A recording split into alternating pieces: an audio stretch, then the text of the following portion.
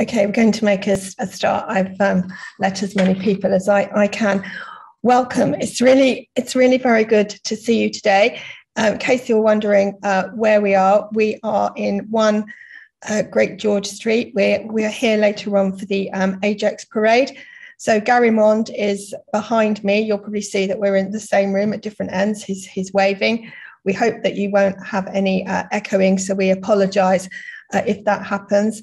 We're delighted to be able to go on the Ajax parade, and we will need to leave the meeting at noon to make sure that we're there. And just to let you know in advance that Amanda Bowman will then be chairing the meeting. So thank you again. Before we start the meeting, there's some very, very tragic news from Jerusalem, from the Old City. I am told that there has been a terrorist attack. 1 person is dead, 3 are injured. We obviously have all our thoughts for the tragic victims. That is really very, very worrying news. I'm told that the attacker has been killed. If there's any more on that, we will update you during the course of the plenary. Some good news at the outset that I think we should say at the beginning. We should absolutely thank the government for prescribing Hamas in full. That is very appreciated. The Board of Deputies, along with our other communal organisations, have lobbied for this for some time. This really is going to make a big difference.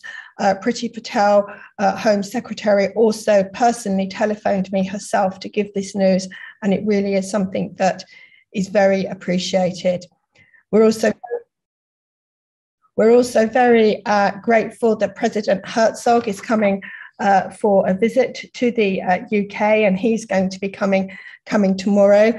So I will be going to have a meeting with him. There's a very interesting article that's just gone online. He wants to absolutely stress that he wants to restore the faith in dialogue. I think that is absolutely excellent. So we look forward to telling you more about his visit. Some housekeeping.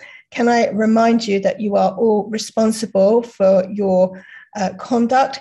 If you want to ask a question, I'm not at home with my big screen, so can you please make sure that you press your virtual hand. If you've got any problem, the board team will be happy to help. And can you give your name and your constituency? That will be very, very appreciated. So again, welcome to you all. Can I start with approval of the minutes of the meeting on the 25th of July? I haven't had any correspondence. I'm going to take those as approved. Thank you. I think it's very important that we give tribute to the amazing woman, Flo Kaufman, absolute trailblazer. This is a huge loss to the board and the community. This was very, very sad news received after the last board meeting. And Flo Kaufman, of course, was the amazing, long-standing deputy. I did go to the Lavoya, but my esteemed predecessor, Henry Grunwald, is now going to say a few words for our appreciation of this very, very special lady who was so dear to many of us and has made such a positive contribution to the Board of Deputies and to British Jury. So Henry, over to you. Madam President, thank you very much for giving me the honour of inviting me to make this short tribute to Flo. Flo was a powerhouse. I had the privilege of serving alongside her at the board for many, many, many, many years. And if I say that the board meant so much to her, that is an underestimate. She first became a deputy for Emuna, another organization that was really close to her heart, many, many, many, many years ago, and progressed through the board, speaking from the floor, making her voice known very clearly. She had very firm views from the floor of the board, and then working her way up through the committee system of the board as it then was. She chaired the board's Israel committee, organized many trips to Israel, and represented the board on many occasions, both in the media and at other places. I have so many fond memories of her and so many good and funny, if that's the right way to say, memories of her. When she organized one trip to Israel, we'd agreed, some of us, that we would each take a bottle of a good malt whiskey to give to the various groups that we met, because they really appreciated a good malt whiskey in Israel. And I had completely forgotten that she'd asked me to get a bottle to take. And I was in the middle of doing a trial up in Leeds Crown Court. And I came out of court at the end of the day, turned my phone on, and there was a message saying, Macallan 18. And I thought to myself, I have not had a client called Macallan who was sentenced to 18 years imprisonment. And it took a while and a further message from Flo for me to appreciate that she was asking me to get a very special bottle of Macallan 18-year-old malt whiskey to take to a very special person in Israel. We worked alongside each other for many, many years. We didn't always see eye to eye. I think it wasn't possible for anyone, possibly not even her beloved husband, Aubrey, always to see eye to eye with Flo. But the disagreements were always very, very professional, and we would talk our way through things. She was elected the treasurer of the board on the day that I was first elected a vice president in 1997. And that was a day that we will always remember, not just because it was an important step for us in terms of involvement with the board, but because the then re-elected president, Eldred Tabachnik, said to us on the Sunday morning, and in those days the election happened and you were immediately in position in the post to which you'd been elected. He said, Flo, Henry, you're free this evening, aren't you? Yes. Why, Eldred? We're going to meet Yasser Arafat. And we went to the Mandarin Oriental Hotel in Hyde Park into a very lavish suite and saw this man clearly suffering from Parkinson's. And there was a very brief meeting for a particular purpose that I won't go on to now. But that was the first joint communal thing that we did as honorary officers. We did many, many more thereafter. She served as treasurer for 6 years and then was elected a vice president for 6 years. And I served alongside her both when I was vice president, senior vice president, and then president. And I know how much work she put in to the board. But although the board was clearly the most important organization to her in her life, she had a life away from the board. She had a wonderful family. She was a magistrate for many, many years and became treasurer of the Magistrates Association. She was chair of licensing for Barnet, sat in its valuation tribunal. She went on to become president of the Rotary Club of London. And she was chairman of the European Jewish Council for many years and vice president of the Commonwealth Jewish Council. She had, and this was perhaps one of her foibles, but a beloved one nonetheless, she had been photographed with just about every senior politician, member of the royal family, wherever we went. It gave her pleasure, and she deserved that pleasure in return for the work that she put in. Even when she stepped down from the board, she could not remain silent and quiet. She trained and worked as a volunteer at Kenwood House in London. And then, as we all know, very sadly, illness struck, that dreaded cancer, and she fought it in the way that she had fought her position on so many things for so many years. And she fought it and she fought it. And she overcome it. When she became really ill, Aubrey said to me, the cancer was sleeping, and it wasn't the cancer that carried her off. It was an infection that her body was unable to fight. Her death was thankfully a peaceful one, surrounded by her family, Aubrey, her children, her sons, her daughter-in-law, her many, many grandchildren whom she loved and lived for. And if any of us have to go, and we do all have to go, I hope that our ends can be as peaceful as that in the bosoms of our family. She would have been here today and she would have gone on to the Ajax parade because that's something that she never, never missed. And that perhaps is just a sign of the commitment that she gave to everything in which she involved herself. May those of us who knew her continue to think of her and learn from her and from the way that she acted and reacted. And may her memory be a blessing to us all. And Marie, thank you for the opportunity of saying those words. Thank you so much, Henry. I think I can see on screen Paul Edlin. I think he probably would like to say some words. So over to you, Paul.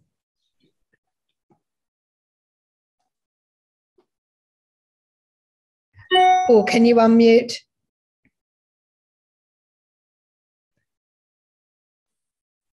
Sorry about that. I'd just like to say a few words of my own following Henry's excellent tribute. I had the privilege of being an officer with Flo for 6 years.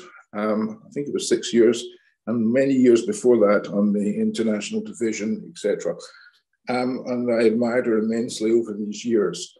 There's one thing I would like to say that add to what Henry said is that Flo as treasurer was solely responsible for the changes in the finances of the board that we see today, in that she was primarily the driver, along with Henry in all fairness, for the purchase of the building in Bloomsbury Square, which the board had for many years, or for several years anyway, which was a huge financial success for the board because I think we roughly trebled our investment.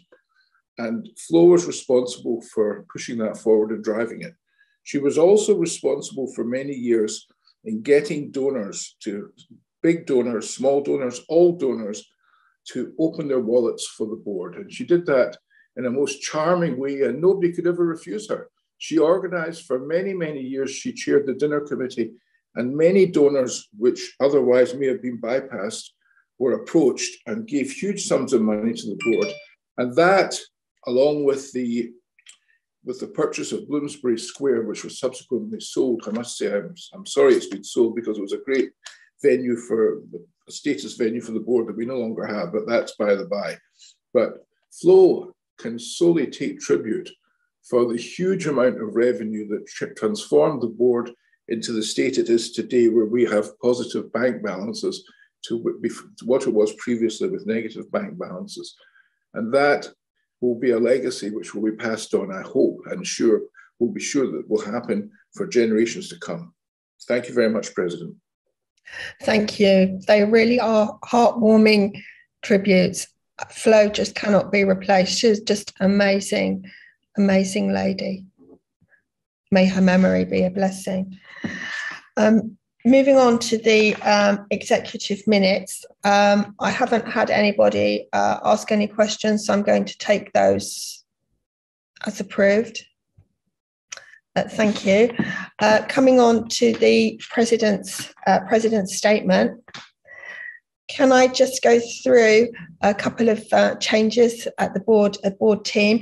We have a couple of key members of staff who we have absolutely valued, who are going on to do other things to fulfill their dreams. We really want to say thank you to Phil Rosenberg, our Director of Public Affairs, and also to Judy Silkoff. They absolutely have been incredible. I again want to be able to say how pleased we all are that we've appointed Michael Weger as our CEO since the last plenary meeting, and we wish him every luck and success. He's certainly very patient, having to deal with all of us and all of the issues, and he really is an inspiration. So I think that we are all very, very lucky to have him. Also, we have we have appointed Adam Matanit, who is our first ever digital communications officer. So this is a very important role because we unfortunately are in the position we know that online is the new front line against hate. So it's very important that we have a full-time person in that role. We have a new executive PA for the senior management team, Sarah Hussein, and I want to wish them every luck in their post.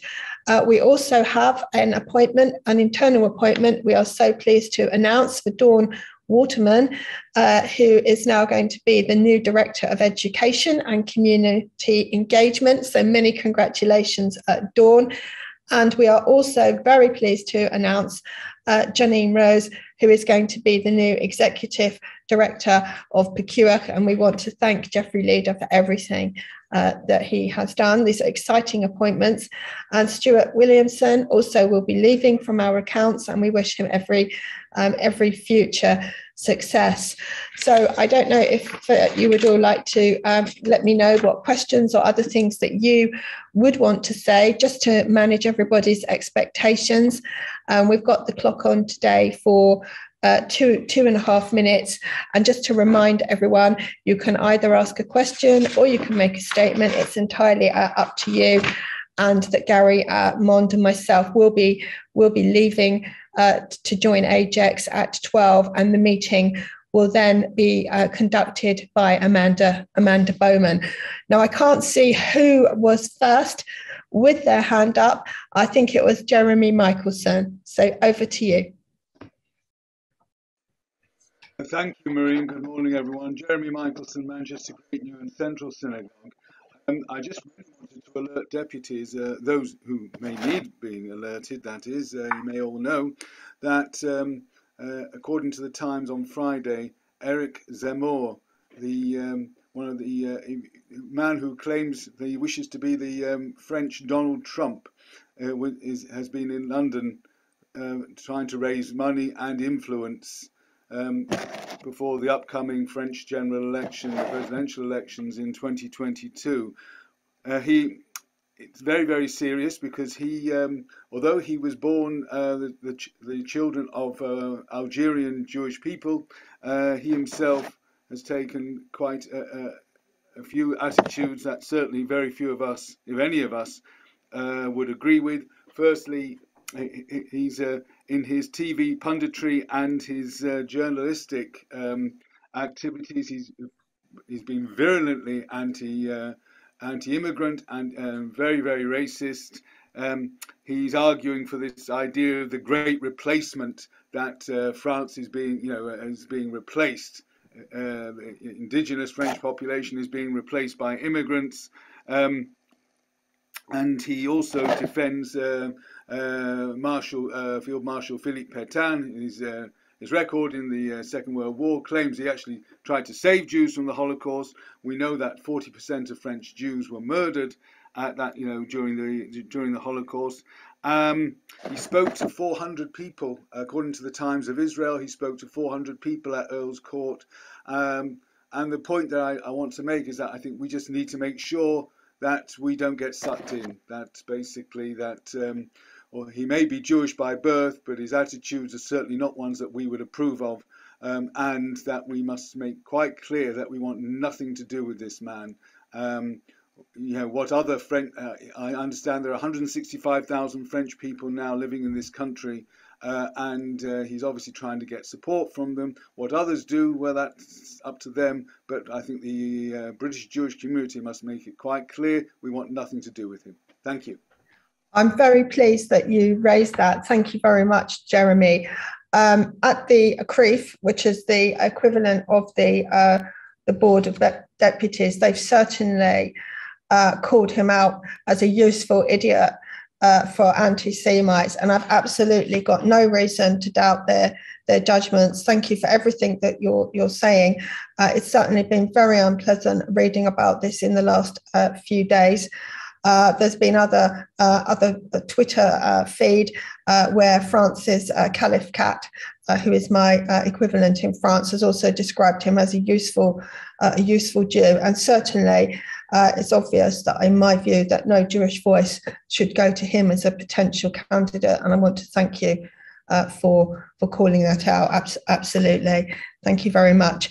The next person that I have, and I'm not seeing, just to ask people, new deputies or people that haven't spoken before, please do also come forward. David Safir.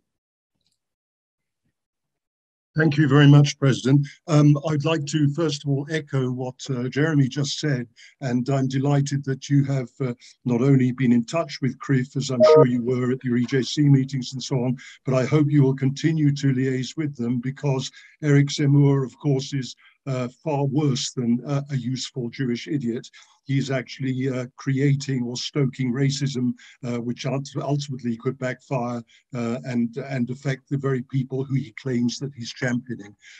But on another international matter, many of us are, of course, horrified by what we have seen happening on the border between Poland, Lithuania, and Belarus. And it's particularly upsetting, I think, to any Jew to hear that there is now trading literally of these unfortunate people going on, such that it's been agreed that if Poland accepts 2,000 of them, then Belarus will fly 5,000 of them back to Erbil, and so on. This is horrifyingly reminiscent of what happened in the 1930s and 1940s. It's horrifyingly reminiscent of what happened to Jews who were stuck between Germany and Poland in the 1930s, being thrown out by one but not accepted by another. And it also, of course, leads to our concerns, I'm sure that you'll understand, about what is happening to the people trying to cross the Channel into the UK, especially when you hear that this government, our government, is considering processing them. Processing, yes, that's the unfortunate word, processing these asylum seekers offshore by flying them perhaps to Albania. This sounds a little bit like what happened to Jews in Cyprus in the 1940s. It's actually horrifying that we should stay silent on this and not at least explain to the government our concerns from an emotional and spiritual point of view, if not from a pragmatic one. That these people, many of whom, in fact, very few of whom I'm sure are Jewish, are nonetheless faced with a plight which we as Jews should be particularly understanding of. And then one last matter, may I just ask you if there's any progress, first of all, with LSE, where, as you pointed out, the harassment of the ambassador was quite disgraceful the other night. Given that the police have now said they see nothing to follow up on, if so, there are many of us on this Zoom who are LSE alumni, and many of us who know the director, Daminu Shafiq, personally. If you would like us to intercede or in any way speak to LSE on behalf of the board, I'm sure we'd be delighted to do so. And the last point is, have you heard any more from Netflix since you? Thank you. The clock's cut you off, but I heard the word, so Netflix. So just to say, in response to some of the issues that you raised, absolutely, we're in touch with the CRIF. I had the pleasure last week to be able to meet them in Vienna. So we do work very closely with them. I will ask David Mendoza-Wolfson to look at the position in relation to Poland, Lithuania, Belarus, either during his report or he will come back to you during the week. But absolutely, I agree, that is absolutely appalling and horrible. At LSE, my understanding is, following the awful events with the ambassador, that the students want an opportunity to normalise things at the moment, so they don't want us to intervene. We're really looking at this very closely, and of course we will do so, but I think it's fair to give them the opportunity that they want at the moment to try and get some sort of normality back. So I don't think they would thank us just at this point. Of course, it may change very, very quickly. Netflix, we are still very much in contact with them. No, we do not have a satisfactory response from Netflix. We are still adamant that they should recognise what Roald Dahl has done. They should, in our view, make some sort of documentary about his anti-Semitism.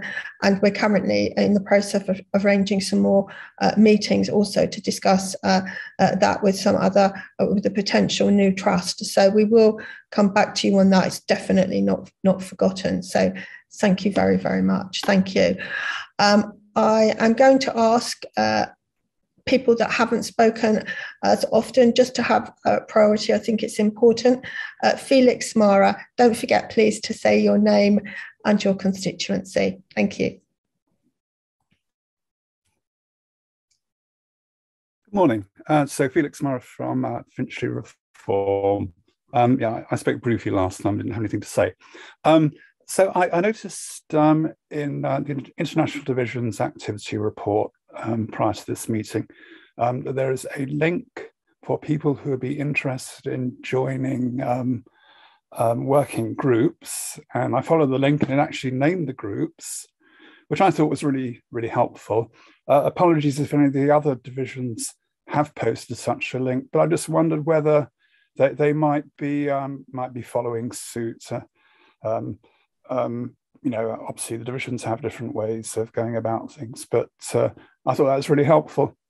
Well, so maybe not so much a question I'd expect a specific answer to on the spot, but certainly a request for more of the same.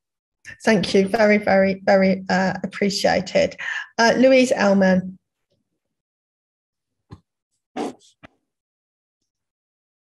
You have to come off mute, Louise. We've lost your picture. Is that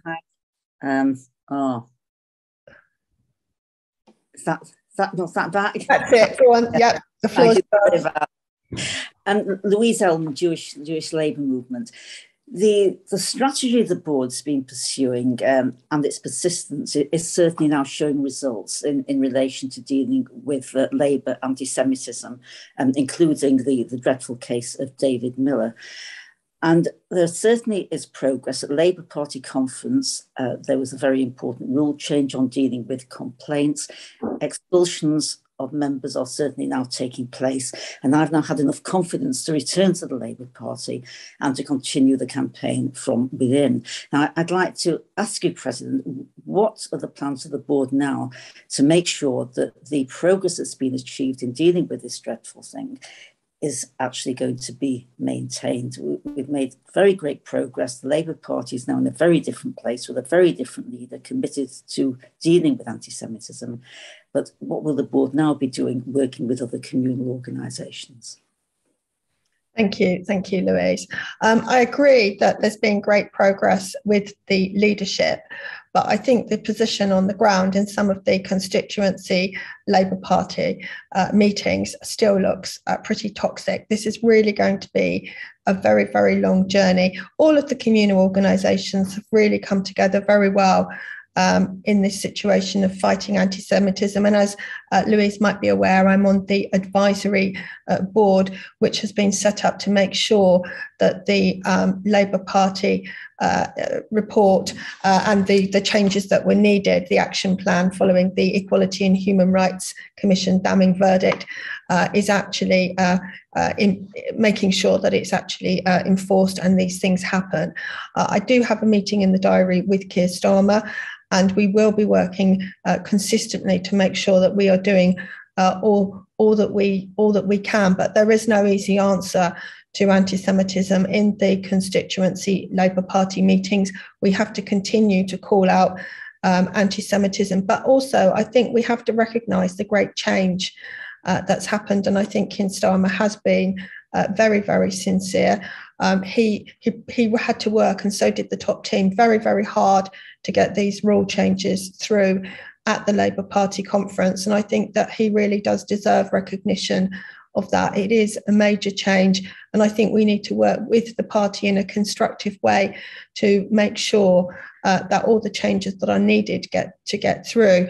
Eliminating anti-Semitism in the party, I think that that's going to come down to changing attitudes about Jews, and it's a very, very long haul. But we need to recognise the great success, and I will give absolute assurance we're working with all the mainstream communal organisations. So thank you very much. It's an absolute reminder that we have to carry on, but we're very much joined up, and I will be stressing the importance of that in the meeting that I've got with Keir Starmer shortly. And he spoke at the Labour Friends of Israel conference last week, also very, very supportive of Israel, and I think that also has to be recognised. Of course, there is disagreement in the community as always, but I think that the Labour Party is in a much, much better place, both in relation to anti-Semitism and in relation to support for Israel than it was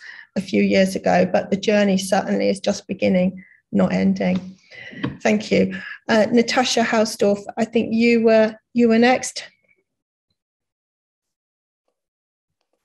Thank you. Good morning. Natasha Housdorf, UK Lawyers for Israel. I note the response in the President's report to a question which touched on the Irish Jewish community.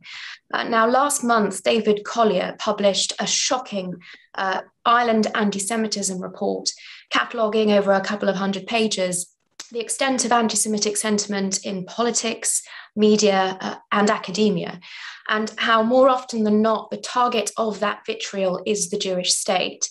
I've just returned from Dublin, where at the invitation of the Ireland-Israel Alliance, I had the privilege of meeting and speaking alongside members and leaders of the Jewish community and the new ambassador to Ireland, Her Excellency Liron Bar-Sadeh.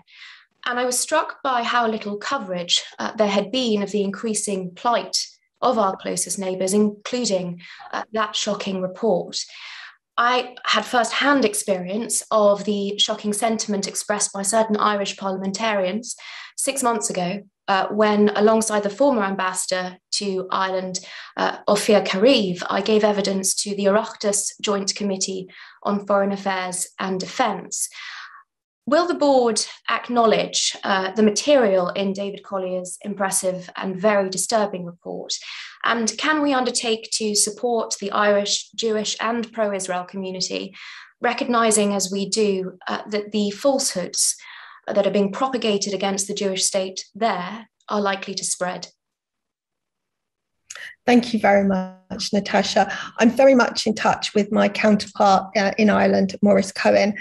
He's also part of the European Jewish Congress. And it is, as Natasha has said, it's a really difficult, tough environment. The ambassador that has just left, on his very first day, I had a breakfast meeting with him and President now Herzog, as he now is, because we all made a fantastic trip through Ireland. And BDS is really, really tough. And it is very, very difficult. They also, on the ground, make it clear, or it's been made clear to me, that they are responsible for their community and they don't want the UK community interfering with how they are with government. But we are absolutely working with them. David Collier has done good work, and we must absolutely recognise the very, very difficult situation in Ireland. It is shocking, and it's also very, very difficult in Scotland, but particularly, as you say, Vicky, Ireland, and any help that can be given that the community want absolutely should be given. So thank you for that. I think the next person was Vicky Harris.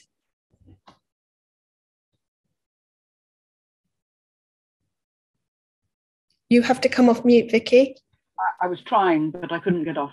I would prefer, Madam President, if you called me after Susan Pascoe and Joe Millis, because I fear they will probably want to say things that I want to say, and I'd rather they had the first go. Could I be called after them? Yes, of course. I don't know what they're going to say. Okay, that's fine. Susan Pascoe.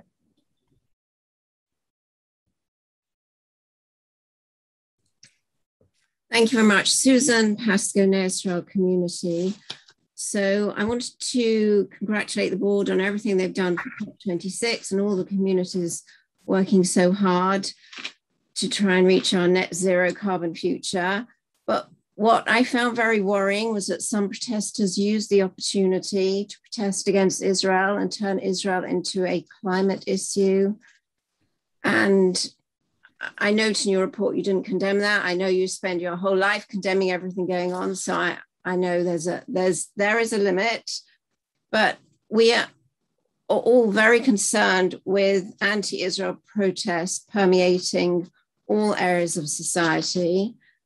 And in the Defence Division, leading the higher education working group, and I can see Nina's got her hand up, and universities are just demonstrating how awful the anti-Israel situation is, but it's going on in the rest of society. And we have new generations of people, more generations of people growing up with anti-Israel protests as the norm. And for them, would they differentiate between what's going on in Israel and what China's doing to the Uyghurs?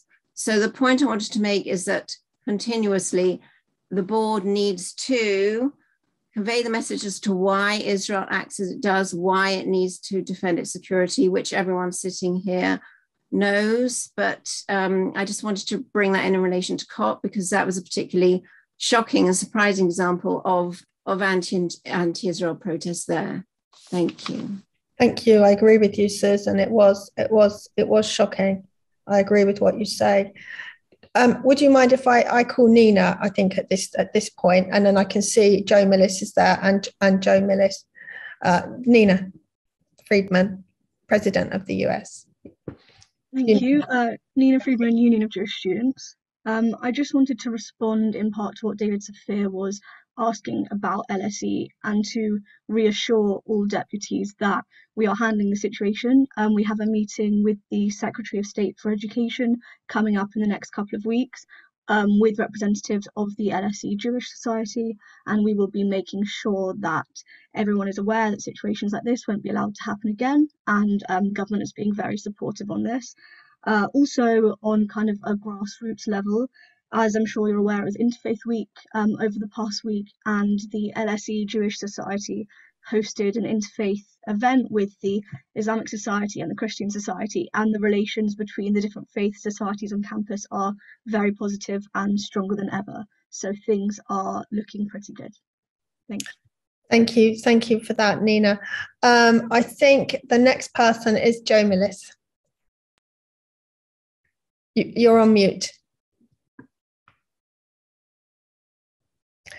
Hello. Yes, sorry, Joe Millis from Liverpool. In your answer to me on the first question about the Holocaust Memorial, you say our support for the memorial has long been part of the board's policy as set out in our manifestos. I'd like to ask really, when these manifestos are actually put together, and at which level these manifestos are discussed, voted on, debated. And it's not just the Holocaust Memorial policy, it's every policy, I think. Is it debated are they debated at divisional levels, board levels, HO level? Which level precisely is this being debated? What kind of input do deputies have for these manifestos? And could I request strongly that by January, we start having proper debates in plenary, should they either be hybrid, online, or indeed in person, that we discuss all policies pertaining to the manifestos, which I believe next year there will be some form of local elections. There seem to be elections every year nowadays.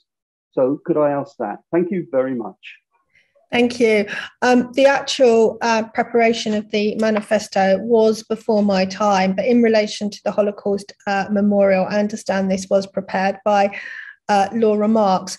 The support that is overwhelming for the memorial was clearly evident when Eric Pickles, a huge friend of the community, he's come to the Board of Deputies, he's answered questions. It's been very, very long-standing support for years. I really do not feel myself, other people I respect may have a different view, that there should be any attempt to have a vote and politicise the Holocaust Memorial. I understand that there is an appeal, but I think it's very unlikely that appeal will be successful. I think people should get behind the memorial and look at the huge benefits that there will be to the community and, in fact, society, where the memorial, I hope, will be in front of Parliament to look and see the dangers of genocide and to take advantage of the wonderful education centre. It's my understanding that deputies, and I have seen emails, were consulted about the manifesto, and I'm sure that if the manifesto is updated, there will be consultation. As you will appreciate, we have 1 deputy, 3 opinions, 10 presidents. We have to try and reach a consensus. We can't, if we debate forever every point, we'll never have a manifesto. And this is really, I think, one of the best examples of the Board of Deputies, that we can show a consensus, we can tell government with the 10 commitments what we need as a community. And I think that's a very, very strong thing to do. And we have to try and retain that. Debates are very welcome. We tried it last plenary and requests went out for debates and they dried up. It's up to you to come forward. You need a proposer and a seconder. We're very happy to do that. I've listened to deputies that that have given feedback. They didn't want to keep having speakers, so we've got far less speakers. So it's up to you how you want to use the time. I think a debate has to be constructive. It doesn't mean every time there's a debate necessarily that there's going to be an outcome. People are still going to have different views, but if you want to do that, absolutely. But the debates need to be well structured, and I hope people will put a lot of time and thought into what they're giving. So thank you very much for that. Joe Miller. Hi, thanks, Mary. Joe Miller, Muswell Hill. I've raised a couple of times with you the issue of the sort of poor standard of education and student wellbeing across a lot of Jewish schools in the UK. And it seems to be an issue that you don't think is important for the board to be involved in any way, really. Obviously, this culminated with the pretty shameful outcome that JFS, the largest and most well-known Jewish school in the country, was deemed inadequate by Ofsted and put in special measures. I just want to read you the first sentence of the Ofsted report on JFS, which reads, "Leaders do not ensure that all pupils are safe from harm." And it seems to me that if ensuring that the 2,000 Jewish students that attend JFS aren't safe from harm isn't something for the Board of Deputies, then I don't really know what we're doing. Thank you very much for that. Of course, the welfare of students is absolutely paramount. We also have to look at our wonderful communal organisations and the work that others do and make sure that this is respected. The Jewish Leadership Council, and of course I am a trustee of that, have run a wonderful wellbeing project, and also there is Pages, which is responsible for schools and has a huge role to play in relation to education.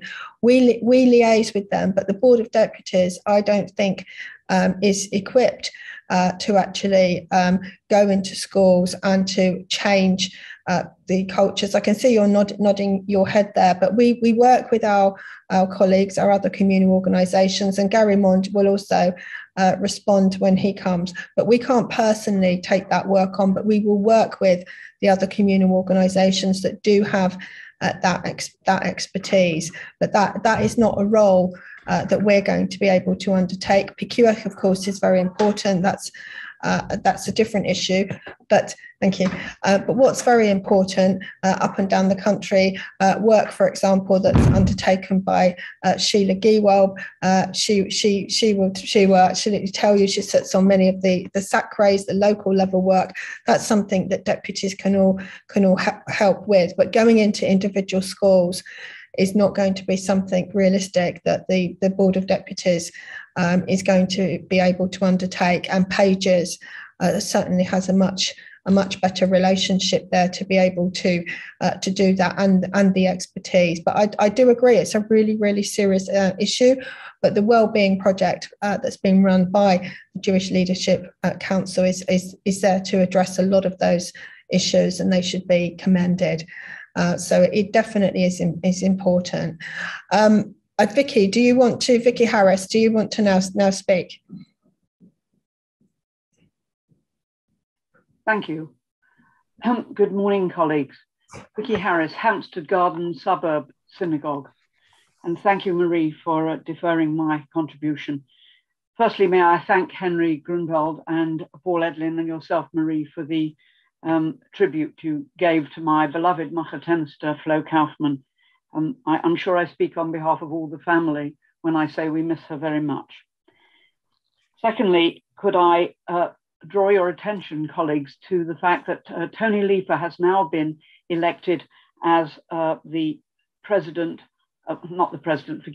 chairman of the Constitution Committee. And I have a question. It's best to go to him, Madam President. But I would like to ask when there will be new attempts to modernize the Constitution, especially to modernize and have a suitable code of conduct scheme.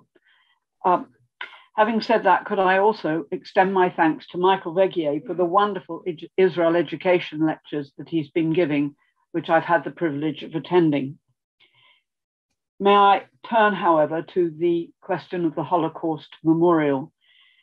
Madam President, I hope you and colleagues will agree that the Holocaust was a wholly shocking but wholly unique event, spanning too many years, with a degree of planning that has never before or after been experienced.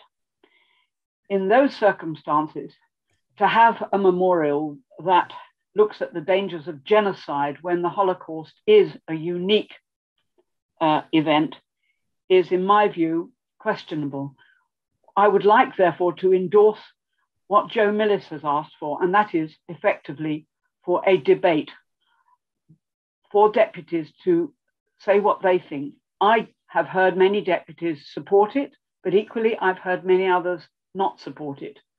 May I ask, Madam President, that we have debates on topics of major importance. I do not recall there being a debate on the Holocaust Memorial. I recall listening to Mr. Pickles talk about the need for a good design. There was not a debate about whether we should have it. Thank you, Madam President.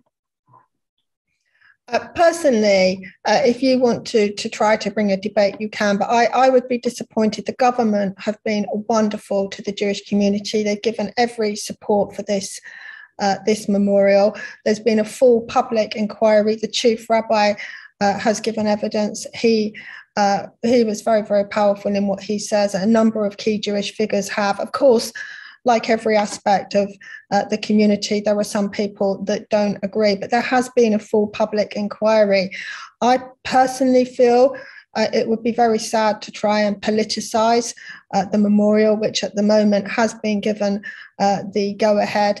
I'm absolutely in favour of it. And as I say, I'm very grateful to the government. I'm very grateful to Lord Pickles. If there is enough support for a debate and people want to try and say that it shouldn't be there, that's obviously a matter for deputies.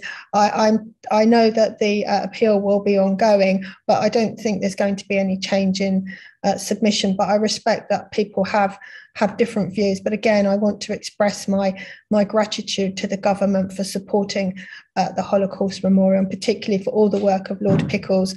And this is a very long-standing policy. Even before my time, Laura Marks was very involved in the submission that's in the manifesto. And I've seen deputies have a fantastic photo all holding up this manifesto.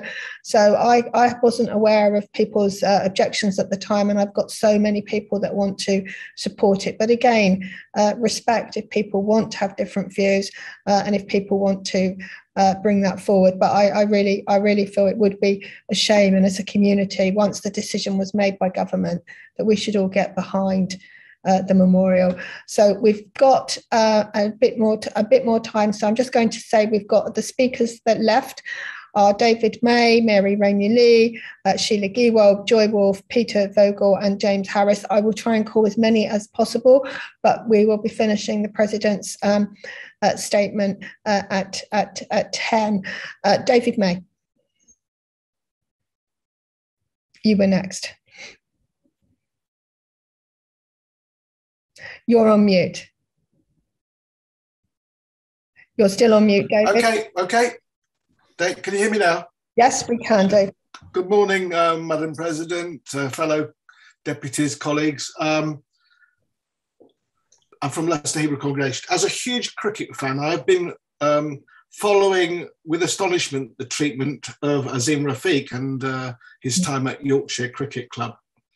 And then all of a sudden we get this amazing comment regarding his anti-Semitic tweets, albeit 10 years ago, but they were 10 years ago.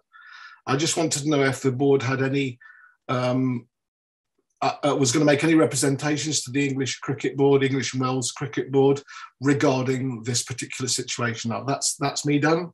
And I wish you all a good March. I'm not quite recovered enough to be with you today, but I wish you all well. Thank you. Thank you very much. Yes, the board has made a statement. Look, racism is never acceptable. These situations are very difficult. It seemed to us that the apology when he was 19 for what was said was was sincere. He has suggested that he does want to have a meeting with the board. Having said that, since Friday, I think some information might be coming up that there are some other unacceptable tweets, and that's something that I will be having to look at. But on the face of it, even if people, if people have suffered racism, and I've got no reason to doubt that in cricket there has been a huge amount of racism, that can never be justified. I've now got a lot more people wanting to talk, and I'm going to have to give apologies that not everybody is going to be able to talk because we have to finish at 10. So can I ask Sheila Giewel?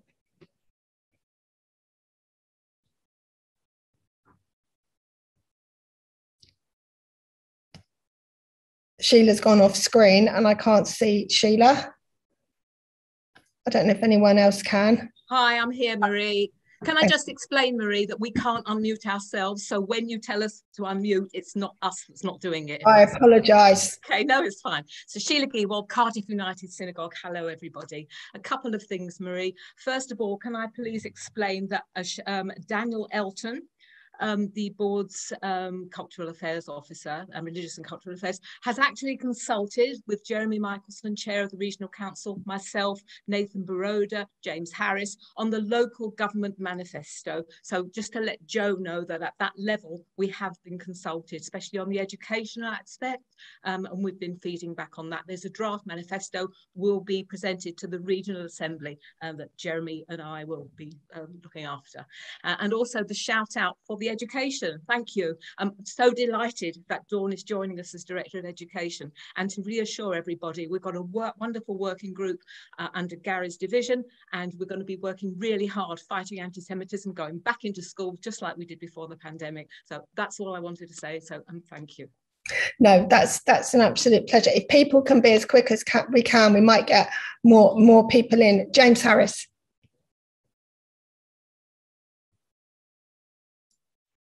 Thank you, Marie. I just wanted to touch on the points made by other deputies about the Holocaust Memorial and the debate, well, whether we as a plenary should have a debate about it. I don't think we should have a debate about it. I think there has been for years ample time to have debate on the issue. There was a planning application submitted. There was time for everyone to submit their views. And the application was granted consent. I should also say there was full public inquiry, and I think actually the time for debate on this is done. As I said, it's received planning permission, and I hope it will go ahead. So yeah, that's what I wanted to say on that. Thank you, Joy Wolf.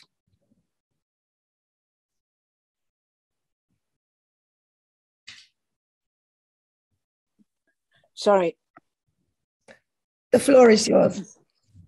I just wanted to say that I was a little bit disturbed by the delegate with the blanket criticism of Jewish education. I think we have to think very carefully about taking Ofsted at its word in some instances. I'm a governor of a Jewish school and also a governor of the local special needs college, and there have been definitely questions of doubt as to some of the views that Ofsted have said. But in many areas, including mine, where I'm a governor of North Cheshire Jewish Primary, and King David is here, and they are considered locally as the best of their kind. And there's a lot of very, very good Jewish education, and certainly in Stockport, North Cheshire is held in very, very high esteem. So I think to sort of blanket criticise Jewish education is dangerous. And I also think it's dangerous to absolutely think that there aren't certain times where some of the remarks of Ofsted are questionable, and I have personal experience of that. So I think we need to recognise how much good Jewish education is going on. Thank you. More people are asking to speak, and I apologise that not everyone is going to be able to. Can I ask Mary Rainier-Lee, followed by Michael Ziff? Thank you, Madam President. It goes back to the Holocaust Memorial. Now, I've been a member of the Board of Deputies for some years, And I have never heard a debate on this. And I think that there are enough people who feel that there should be a debate. In fact, it is a democratic decision which ought to be taken by the board as a whole, by every member on behalf of their synagogues, etc. It's very important that we are seen to be either united or where there is a difference of opinion, that it is highlighted. Not everybody does agree with the arrangements that have been made. There have been many, many discussions, petitions, arguments and so on about it. And I don't think that simply because it has already been approved, it should necessarily be assumed that it will be approved by the majority of even the members of the Board of Deputies. And I think that we should actually have a debate. Then we will know whether it is supported, how strongly it's supported by the representatives of the Anglo-Jewish community. And I think it's very important that we do have a debate, and I hope we will make time for it. Thank you, Madam President. Sorry, Michael's there, also from the same constituency. Could you state your constituency, Michael? I am actually Maccabi constituency. Oh, sorry, I apologise. You are. Mary is Western Marble Arch. Very quickly, I have been invited by Lord Kamalesh Patel, the new chairman of Yorkshire, to meet with him either the middle of this week or more likely the end of next week in relationship to the situation at Yorkshire Cricket Club. I am a member of Yorkshire Cricket Club, so that you all know, and I was former chairman of the members committee there. And have experienced anti-Semitism at Yorkshire firsthand with actually Leslie Wagner some years ago. Thank you. I'm going to ask Denise Lester to speak because it will be about the Ajax parade. And I'm so sorry, everybody else, there just isn't going to be time, but you might, I need to allow Gary Mond to do his report afterwards. Denise, I presume, thank you. It is about the Ajax parade. To everybody who is joining, thank you so much for this enormous mitzvah. I would like to just pay tribute to Lauren Keelis for her fantastic organisation this year, and that is the case. That is the case. Maria, forgive me. The Holocaust Memorial. I don't think there's any need for a debate. I think the deputies should be mindful of our external comms. The government. I totally endorse what you're saying. The government could not be more respectful to us as a community, and this is one significant way, and actually it does us more harm than good after the fact to have a debate. So I'm entirely with you, Madam President, and all those that have been involved in government, and those that have given evidence as well, including the Chief Rabbi. Denise Lester, Southampton United Synagogue. Thank you, Madam President, for allowing me to speak.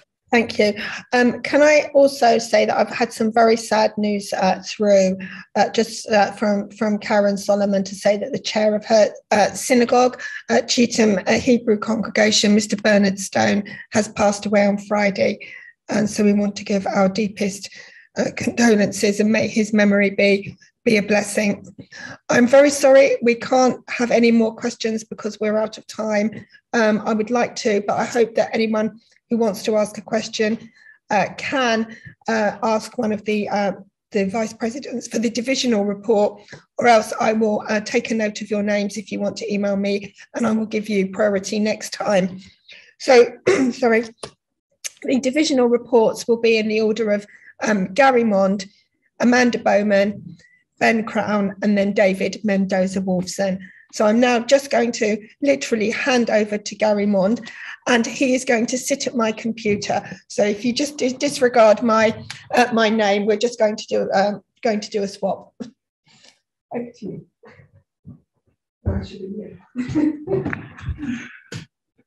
Thank you, Marie, and thank you, everyone. As Marie's just said, I'm not Marie van der Zyl, I'm Gary Mond. I want to just begin with introducing my report. I want to thank the large number of deputies, both elected to my division and observers, who have been active in the last couple of months. And if you look carefully at my report, you'll see I've mentioned maybe about 30 names of different deputies who've done different things. And long may that trend continue. Individually, I would just Also wish to echo the words of Marie and Sheila Giebold in welcoming Dawn Waterman and Janine Rose to their new roles in education. And you'll see that in section 1 of my report, we emphasise the fantastic work that Sheila has been doing with regard to trying to boost the number of Jewish representatives on SACRES. And this has got a particular significance because ultimately what we really want to achieve is to get Judaism and Jewish traditions taught far better in the non-Jewish school sector. We want to have a much better outreach program going forward. And this is all grist to the mill in trying to achieve that. In section 3 of my report, I will just say I'm really excited that we're going to be working with Laurie Rosenberg again. The older deputies might remember Laurie Rosenberg was once the Director of Education at the board many years ago. He's just recently taken on this role at Yad Vashem UK, and the idea of the twinning Bar Mitzvah project together with those tragic victims of the Holocaust who never had the chance to have their Bar Mitzvah and Bat Mitzvahs is something that really excites me. In section 4, and the London Jewish Forum, some of you may have seen a report that the Hertfordshire Jewish Forum was set up with an excellent inaugural meeting in the past week. And my congratulations to Adrian Cohen, Andrew Gilbert and Daniel Koski for their work in helping to achieve this. And I'll write more about it in the December plenary report. Going forward, next section just to speak briefly about is section 8, which is on Jewish Women's Aid. We did a lot to support the Jewish Women's Aid Shabbat, which took place last weekend. I know a couple of deputies have asked me, what else will we do for Jewish Women's Aid? And with that in mind, Ruth Hart, who is the working group chairman, Lauren Kalish and I will be seeking a meeting shortly with Jewish Women's Aid to look at that. Can I just say thank you very much, and I look forward to see what questions there are. Thank you. I don't see any hands up, or it might be the screen here, but I can't see any hands. If there are no hands, then I think I should hand over now to Amanda to give the Defence Division report. Okay. Okay, and I'll give my seat back to Marie. Thank you. Okay, while they're moving around, I'm happy and delighted to present my report that covers both October and November. It's been a really busy period, and clearly, as you've seen, several of the issues that Division has worked on have also been covered in the President's statement. And we've also seen some very good cross-divisional working too. With the International Division, David Mendoza-Wolfson and I have been exploring how our joint working group on BDS will operate. And with the CED and its chair, Gary, we've been working together on safeguarding and the board's response to the ICSA report that was published in September. And also on the defence-related work of the London, Essex and Herts Jewish Forums, as Gary's just mentioned. So for example, the division has been supporting the dozen or so local Jewish concerns WhatsApp groups that bring together rabbis, shul chairs, shul security, the CST, the police, MPs, councillors, and others concerned with the safety of local Jewish residents. On Tuesday, the board co-hosted with the Herts Jewish Forum and the Jewish Leadership Council the first councillors seminar for Hertfordshire. And this is part of the local government work that the Defence Division operates.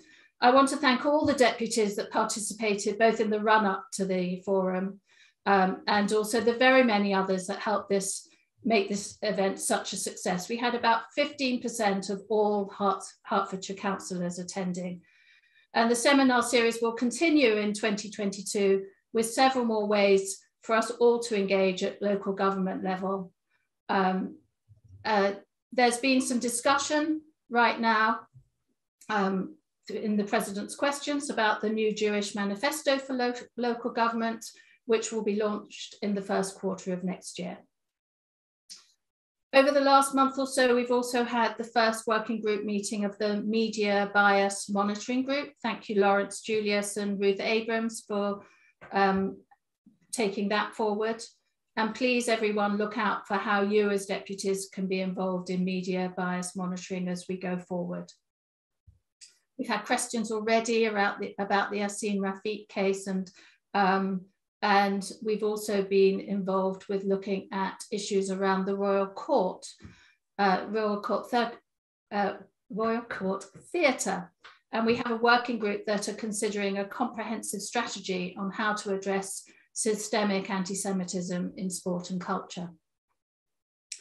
Felix, you asked a question earlier about opportunities to get involved in the work of our working groups.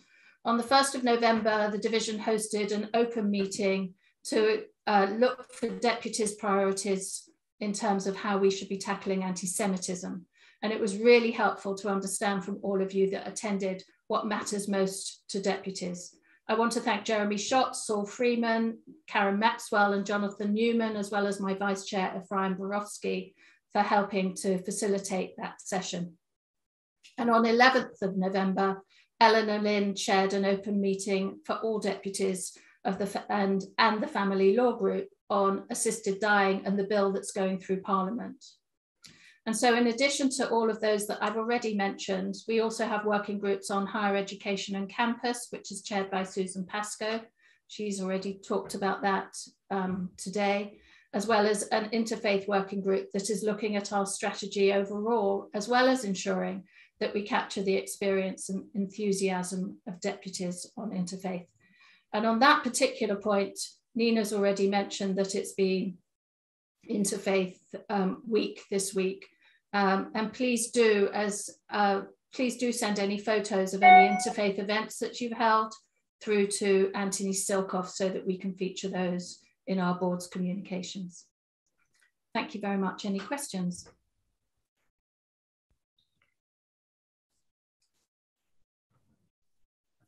So I can see a question from either Paul or Ruth, or maybe Paul and Ruth. Hi, Amanda. Hi, Paul. Hi. I did notify you that I wouldn't be able to attend the meeting on the 1st of November because that was the date I went into hospital, and I was in hospital longer than anticipated. I've been out 2 weeks now, and you did say that you'll be able to find me something to do on the Defence Committee. I've not heard anything from you. Right. I'm still very much interested and very much want to get involved.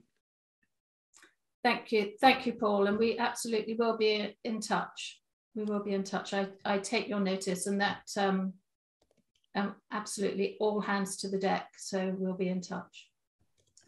I can see Rick Cooper, you're next. Hi, Richard Cooper, Portsmouth and South Sea Hebrew Congregation. Back in the summer, I raised a complaint that one of my congregants had. She's a member of the National Education Union. There, you may remember, there was a virulently anti-Semitic masquerading as anti-Zionist article in the National Education Union magazine. And you did help a lot by making representations to the union and complaining on our behalf. And I just wondered, now a few more months have passed, whether any progress has been made, particularly in terms of that union or indeed any other unions, and particularly in the education sector. You were talking about educating them about anti-Semitism, looking at ways forward of training against anti-Semitism. And I wonder whether you had made any progress and had any success in that regard. If you could let me know, please. Yeah. So I know that Marie met with the National Education Union, and we have been in correspondence with them both in advance of that meeting and subsequent to it. This isn't going to be something that we're going to be able to tackle immediately. It's going to be a long haul, sadly. That there's some very entrenched positions, and we need to be working very sensitively over the long term. With Dawn coming into position, it will be something that she'll be able to support us with. It's absolutely still on the agenda, Rick, so please be reassured that it's not something that's going to be dropped. There's a strategy that we're working on within the division around what we're sort of gently calling board at work. So looking at different aspects of how we can engage in employment and union activity. And this will be part of it, but that's currently being developed as a strategy, and I'm very happy to share that with you. And as we do it, we'll pull together a working group, and if you're interested, happy to bring you in as part of that. Thank you. David, you're next. Thank you. David Gurevich, Birmingham Progressive Synagogue. I attended, as you did, the seminar on assisted dying, and I thought it was excellently chaired by Eleanor Lind, and I thought the comments and remarks made were thoughtful and carefully put. What I'd like to know is this: where does this lead, and where's it going? What's the programme regarding this? And really, what's its timetable in relation to the bill coming through, and how do we influence what's going to happen? I also wanted to make the point that I thought that at the time I said I didn't feel that the remarks made by Danny Rich were necessary, or Romain were necessarily representative of the Liberal community. Or I think they were speaking perhaps from the hierarchy of the community, but they didn't necessarily represent the individual members of the Liberal synagogue. Thank you. Thank you, David. I think it's a really important bill that's going through Parliament. It's been heard in the Lords, so there's still some way for it to go right now. The Family Law Group will be reflecting on both the seminar and what their advice will be to the board tomorrow. There's a meeting of the Family Law Group tomorrow. I think it's tomorrow. And so I don't want to jump the gun and say what the board's position and what will happen next is until I get the Family Law Group's advice. In the meantime, what I can say to all those deputies that weren't at the meeting is that it laid out the different views across the Jewish community to this issue of assisted dying. And what is absolutely clear is that there is no consensus on this. And so right now, what was very helpful for those on the Family Law Group and for me and all of those in the room was to hear the different perspectives and to understand why people have different perspectives on this. And but there is absolutely no one view within the Jewish community. And so it would be inappropriate at this point for the board to take a position because of that nature. Vicky, your hand is up next. Vicky Harris. Thank you, Amanda. You've just actually dealt with the issue. May I support what David Gurevich said about the most interesting meeting and compliment him on his extremely valuable contribution to that meeting. And I'm grateful to you for echoing the views of the meeting, that there was no consensus, and for saying that at the present, you do not think it would be therefore appropriate for the board to be making a statement. Those, as you know, are my personal views, but I'm conscious that others may not share that opinion. And I wonder, and I've sent you actually a private note in chat, whether this is something, albeit rather gruesome, that deputies would welcome an opportunity to have a motion on which they can speak. And certainly that, thank you, Vicky, for that. But that's something that we will discuss with the Family Law Group. Joy Wolf, I can see that you have your hand up.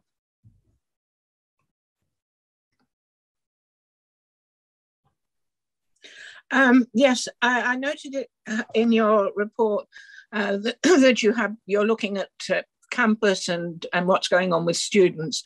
Last weekend, Stand With Us had an extremely successful fundraising campaign to extend our work.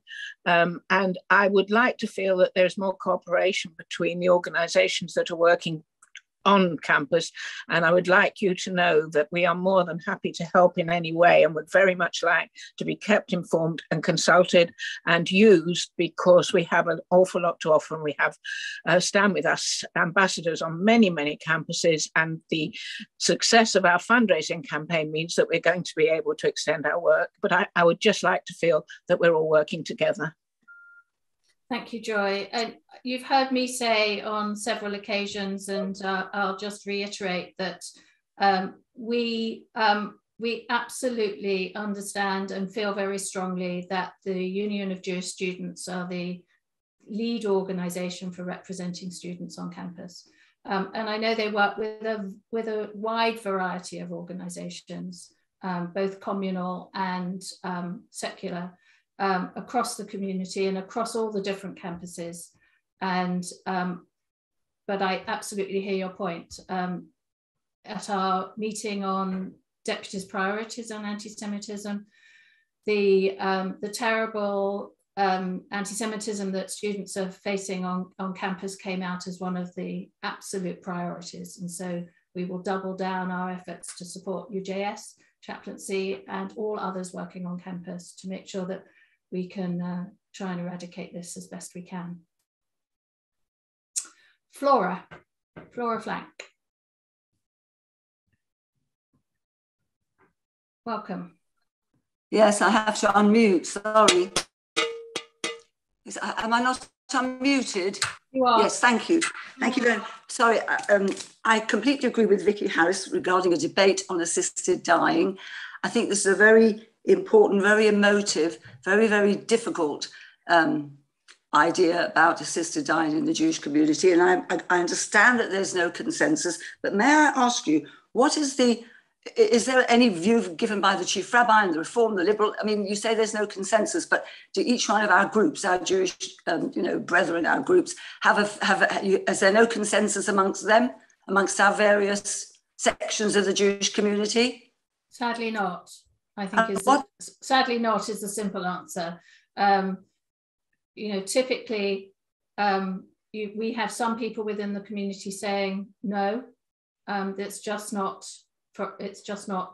something we can support, and others within the community saying this is something that's up to individual choice, and it's something that could be understood.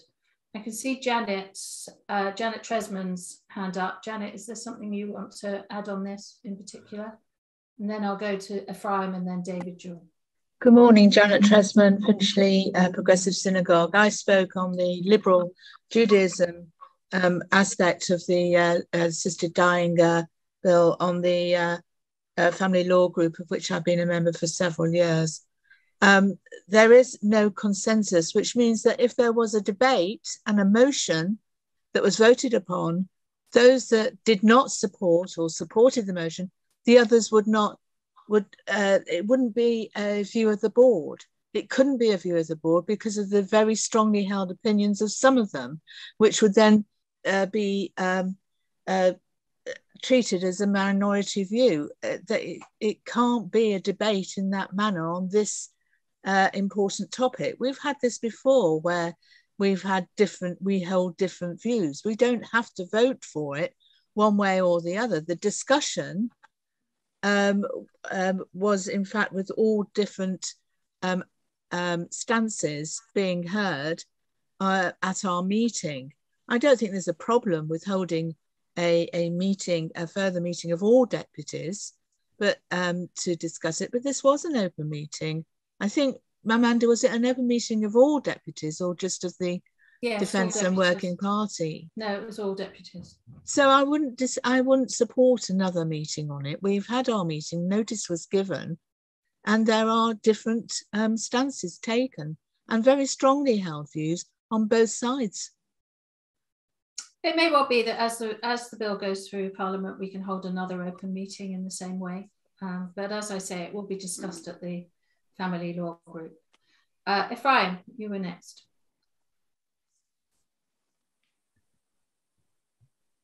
Thank you. I wanted to say some of what Janet has just said, and I'm sorry to disagree with my good friend Vicky, but I do not think this is an appropriate topic for a debate at a plenary, and I would strongly counsel against it. We've all ridiculed the BMA for changing its position on the basis of 3 votes on one side or the other. And we would be in the same position ourselves, no matter which way a debate ended up. We can have the debate, but we should not have a vote. That's a different matter. And we've, in a sense, had the debate by having the discussion at the open meeting, and I think that is probably sufficient. The second thing I want to say is that it does not follow from that the board should not put in a response to the consultation. The board has to preserve its position as the body that speaks for the Jewish community at large, and it can do so by saying that there is a division of opinion on this, and that is exactly what Skojec does in Scotland. I should say, by the way, that I'm Ephraim Borowski and I represent Gift Newton Synagogue. So these, I think, are the 2 points. That first of all, we should not have a vote, because that will merely reinforce the division, but that does not prevent us responding to government and reflecting the division. Thank you, Ephraim. I just got a time check in that in order for other divisions to be able to report. I'm going to ask David Jewell to go next. Oh, thank you. And I would only, this is a risk of being repetitive because I said the same thing at the meeting. David Jewell from Bristol and West Progressive Jewish Congregation. What came out of the meeting was that there are things that we can agree on. We can all agree that the purpose of all of this is to relieve suffering. But it then follows that for some of us, but not for others, that might include assisted dying. And there are 2 things that I think really are important. That there are differences between the denominations, but there are huge differences between Jews who have the same religious affiliation. And so pitting different bits of the different denominations against each other is really unhelpful. And then 2 things follow from what I said earlier. One is it makes it really important to, in any bill, for there to be conscientious objection written in so that those individuals who feel that this is against their conscience don't feel coerced or threatened or anything else. And also, for the same reason, and of course this goes almost without saying, the importance of safeguards for those people who are in their last stages of illness.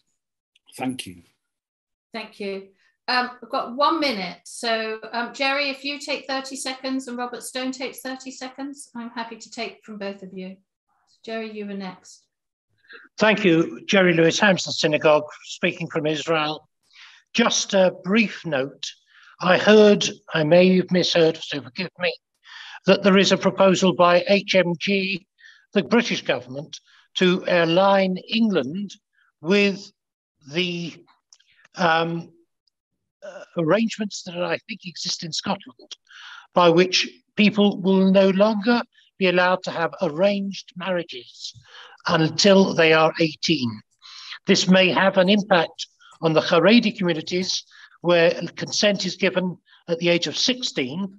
And I'm wondering if we as a board might be able to discuss with the Haredi communities authorities and HMG to ensure that there'll be no conflicts in the months and years to come over this rather pressing issue.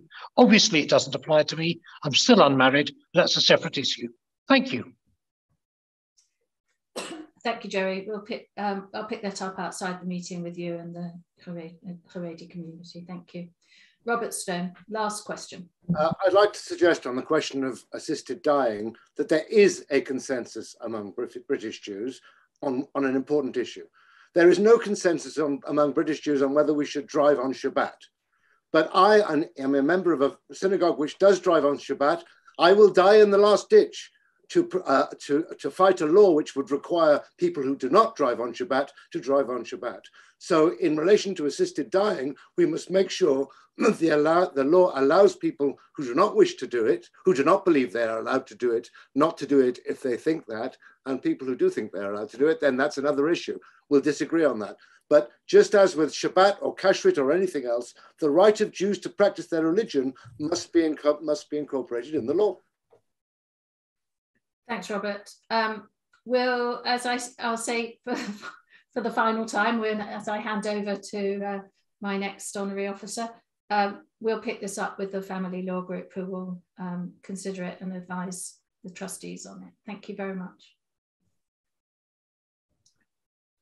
Thank you, everybody, for lively conversations. I'll go back on mute. Over to you, Ben. Thanks, Marie. Thanks, Amanda. Thanks, everyone. Good morning, all. Just a few things to bring out or follow up from my report, which was in the papers. Just before I do that, obviously, as well as the board's treasurer, I'm also deputy for Beavis Marks. Just wanted to thank all the deputies who have been involved in various ways, concern, submissions, even some donations to help in the last couple of months. Obviously, we have long ongoing discussions with the City London Planning Council, with various other entities and bodies around these very large developments which are being proposed around Beavis Marks. I don't know if anyone else had a chance to live stream into the planning committee's discussions a couple of weeks ago. It was incredibly heartening to hear, the representatives there talking so seriously about the significance of the site, the volume of correspondence they've received, the extent to which they hadn't previously appreciated its sort of centrality to Jewish history in this country and its importance as a heritage site and as a living community. And that is sort of all hugely appreciated. As and when there are more developments, I will let people know. Just to follow up a few things from my report. First of all, in terms of, I'll deal with one question actually that I believe Vicky Harris asked earlier. The Constitution Committee has been set up for a new triennium. We're very glad to have that sorted, to have an excellent set of deputies on board. In their terms of reference, one of the things they've been asked to look at is refreshing and reviewing the code of conduct. So I'm sure that will be taken forward at some point soon. A few things that deputies will have been emailed about this week. There was an email from Anthony Silkoff asking for deputies to send through pictures, videos, and other bits of media paraphernalia which the board could use for recent projects. If people have been involved in Mitzvah Day, people have been involved in Interfaith Week, people have been involved in Mizrahi Heritage Week, and are going next Tuesday evening to the joint event at JW3 with Harif. If people can send through to Anthony media they have from that, then we can use that to promote and demonstrate and support these causes to the extent that deputies are able to provide things. Deputies would also have been emailed about a survey which went out with the papers for the meeting about our options for hybrid and online meetings going forwards. I see, looking at the survey, that there have currently been, it was 48 at the beginning of the meeting, but deputies have been busy. We now have 65 responses. That's a healthy number. It would be good if we had at least 100 responses to get a good range of views and what people's preferences are. I'll send out a reminder with the link, or I'll have a reminder sent out probably on Monday, and we will hold the survey open for a couple more days thereafter. And then we will send people an update. I have a provisional venue booked for a trial hybrid meeting in December, a provisional location booked for a trial meeting in January. The survey does seem to be shading at this point that people would rather wait until after the Christmas holidays before having an in-person meeting, but we'll see once some more options come in. Clearly, there are people who want to come all the way back into in-person meetings, without really an online option as soon as possible. Clearly, there are people who want to stay online permanently and fully. I think everyone has to bear in mind that whatever outcomes we come to are going to be reached based on our overall views of our overall views of all deputies combined, and isn't necessarily going to suit every individual person, but we will work to accommodate them as much as possible. Can I also ask deputies to please continue to return in the skills and contacts and deputies agreements forms that were sent out at the beginning of the triennium. Deputies ask how they can be involved, deputies ask how they can engage in the board's work. If we don't know what people's interests are, if we don't know what people's skills are, we can only be informed about the people who have sort of completed this documentation and sent it back to us. The Deputies Agreement, of course, also contains undertakings about confidentiality, and if people want to be substantially involved in the board's work, then that needs to be committed to as well. I will also flag, I think even since the meeting, we've had more through from the common correspondence, we've had common contribution, we've had a lovely and sizable payment through from a large United Synagogue shul, which is very much appreciated.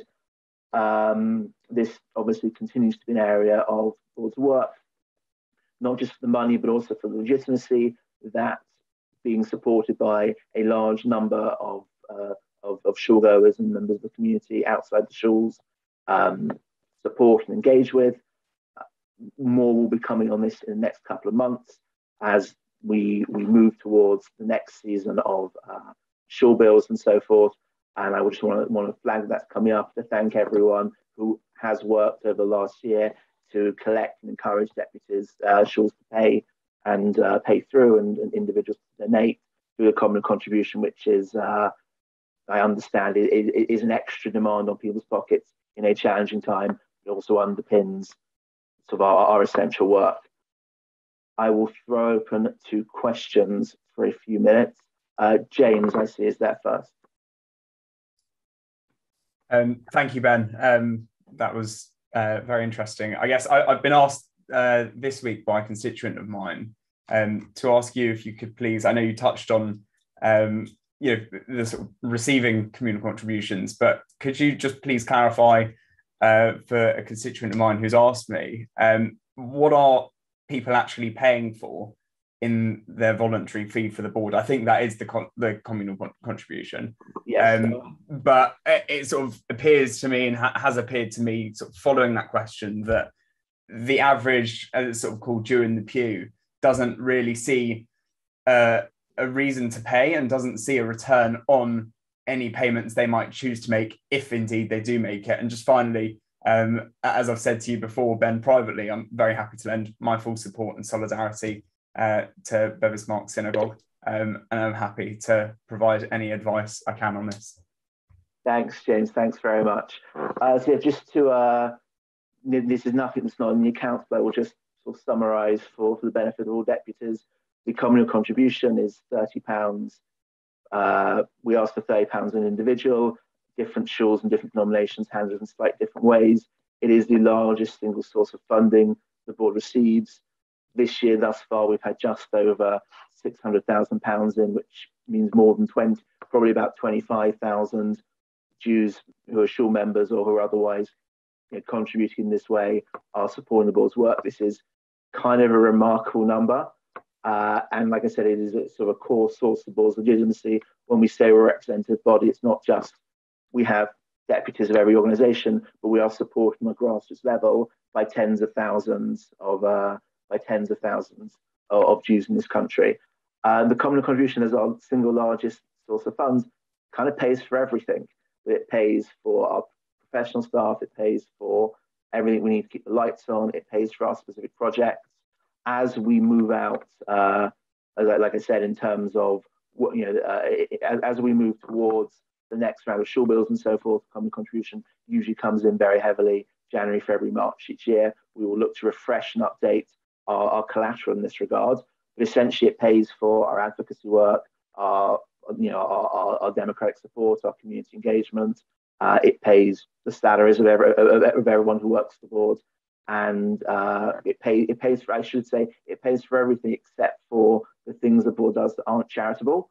So some of the political advocacy, some of the Israel-related work, not very much, but a little bit of the Israel-related work, and then things like deputies' expense and so forth. Those are all paid by the rep fee, which is paid by individual member organisations. That goes into limited company. I won't bore deputies again with the structure, but if I say that the refreshed collateral, as they say in the trade, is coming around on this next month or so, hopefully that will sort of address that. Paul. Thank you for calling me. I want to ask a question about the proposed hybrid meeting. Unless I've got it wrong, I think it's going to be starting next month. Is that correct? If it's one of the questions in the survey is whether deputies would be more comfortable waiting until January. Essentially, I know a lot of people have holidays and so forth planned, and there's also a question about whether or not people will want to kind of, they can be pinged in this and that, but we'll see what people think. Well, my question is, first, sorry, Paul, I thought that was your question. I don't know if the regional. Sorry, I won't be very long. I want to ask if you've consulted with the regional chair about this, because if there are going to be hybrid meetings, will the regional deputies be applying and be able to have the same travel arrangements as before when they were not disadvantaged over travel to London? That is the main question. Also, with disease levels of COVID now raging really highly and increasing in Europe, is even December or January the right time for this? I mean, maybe you should be thinking in terms of March or April. I know deputies are anxious to get back to face-to-face meetings. We all are, but the risks are immense.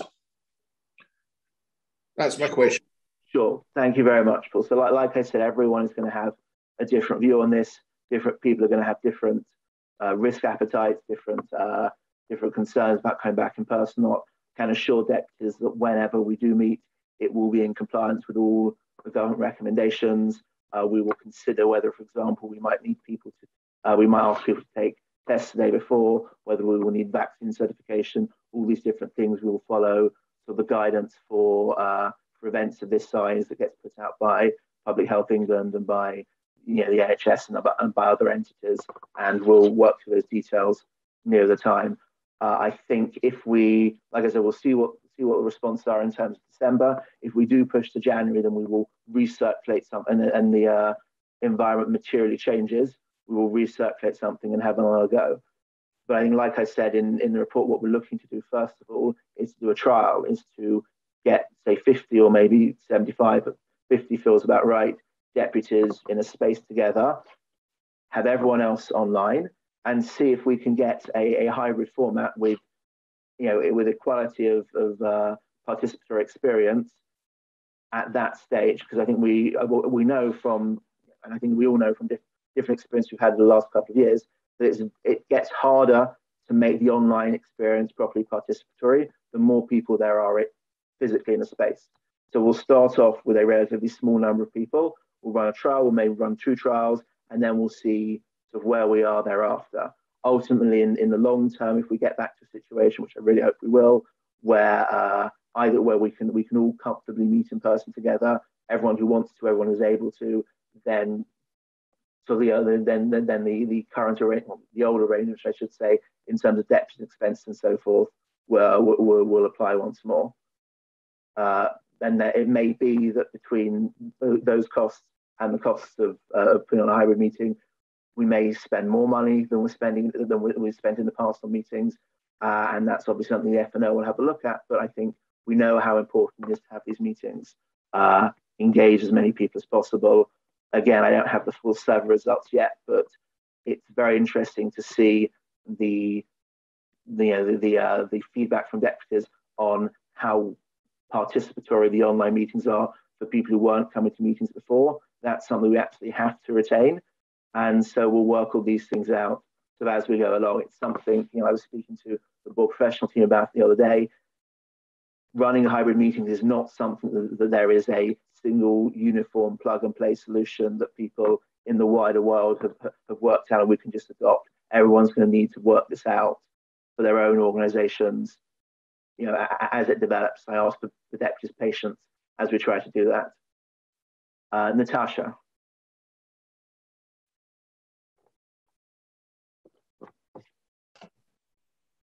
Thank you. Apologies. It was I needed to be allowed to unmute.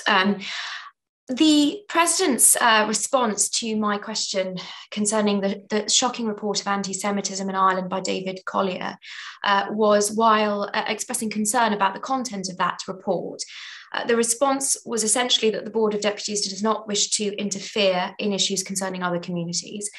I'm raising this again because I've just been sent a tweet from the 12th of October by the Board of Deputies Public Affairs Officer Daniel Sugarman, which I find especially concerning in light of the President. Sorry, Natasha, is this a question specifically for the Treasurer? Oh, forgive me.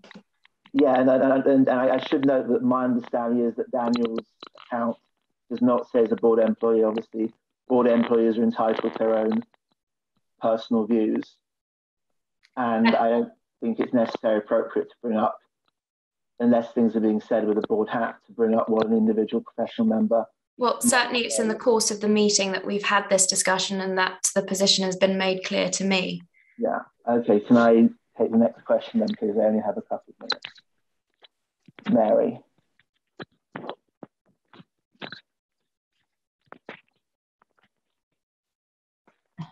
Oh, thank you.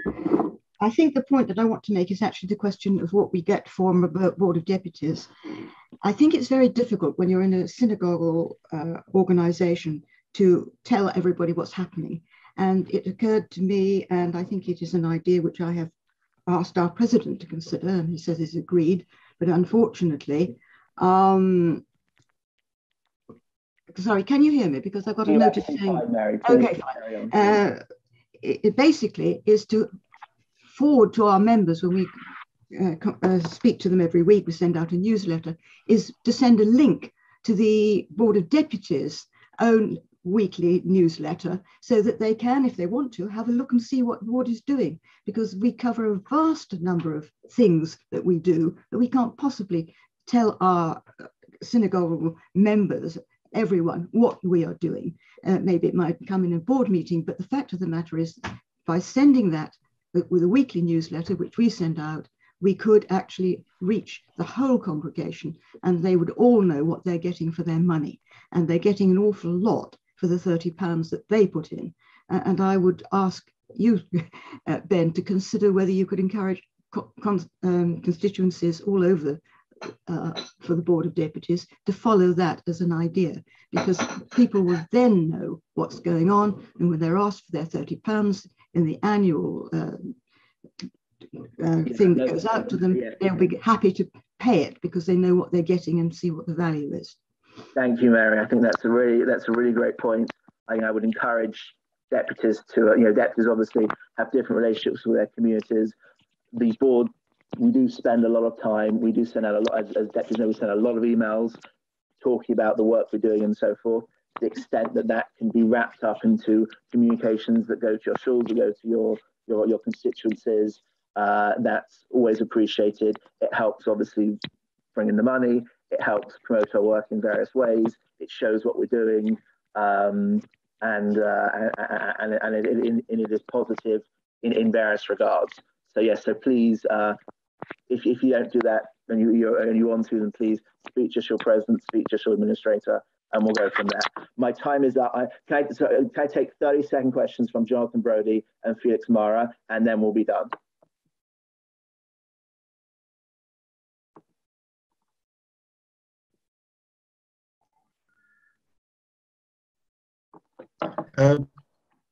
There was an answer from Marie to a question about the accessibility of the board's current offices that said that our lease ends next year and the plan isn't to remain there. I just wondered if there's any update you can give deputies about what the aspiration is for the next set of offices, whether we're renting or owning, and location and so forth. Yes, so look, let me deal with this offline. What I would say is that that there are various considerations, including obviously cost, location, availability of meeting rooms. A small work group will have a look at these things. There are a couple of obvious community-focused options, and we will. I think something will come to the F&O in due course, and we'll go from there. We are likely going to be moving out of the current accommodation at UJ in the new year.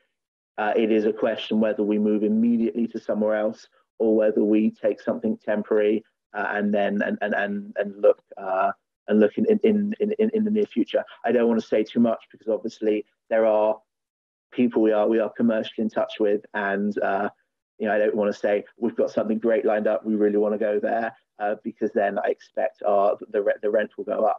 But I will keep people posted as soon as there is something concrete which which can be discussed. Felix, very, very quickly.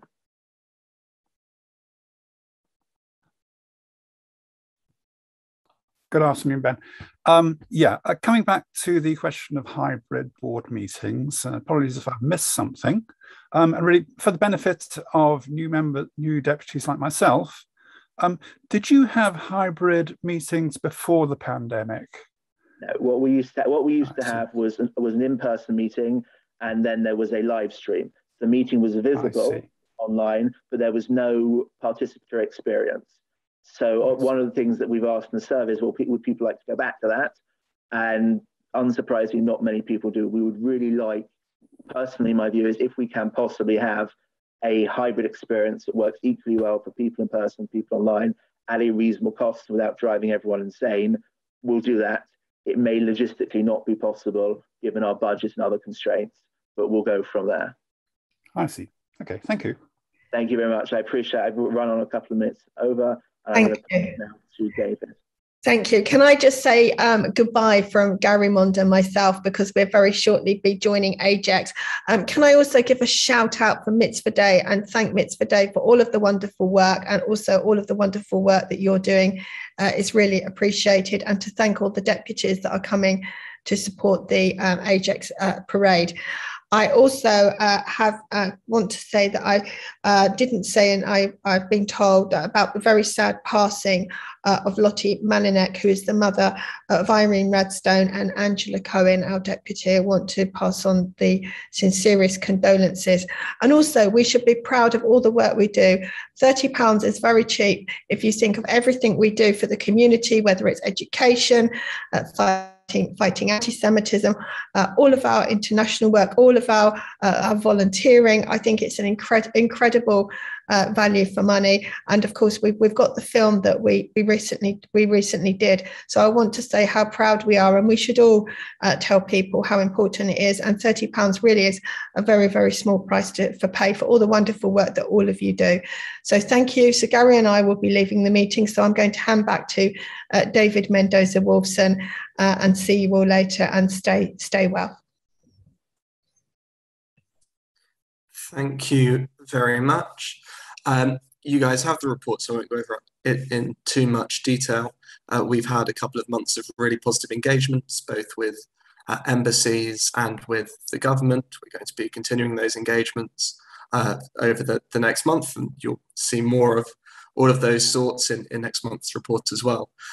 We had a divisional meeting last month to discuss our working groups, all of which now have leads. And I just want to very quickly talk through what those working groups are. We have a working group that's going to be monitoring the UN on its votes, its anti-Israel votes, so often, frankly, are just anti-Semitism disguised. We have a group that is going to be monitoring global media for anti-Semitic tropes. We're going to have a group that's looking to twin synagogues and create a formal system to twin British synagogues with synagogues around the world. We're going to have a group looking at Jewish pluralism in Israel. We're going to have a group exploring ways to engage further with the Commonwealth and also our British overseas territories. And we're going to have a group that changes every few months, focusing specifically on different regions of the world. We're starting with Central and Eastern Europe. So those are our working groups. There's the information on the divisional report. If you want to know more, please do contact me. As Felix very kindly pointed out, on the report there is a link if you are interested in joining one of these working groups. Lauren is going to send that link on the chat now also, so that everybody can click to join and look if they want, of course, once the meeting's over. You know, if you have any questions, I'm really happy to take them. So thank you very much, and over to all of you.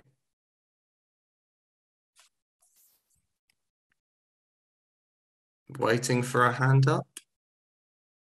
Here we are, Natasha.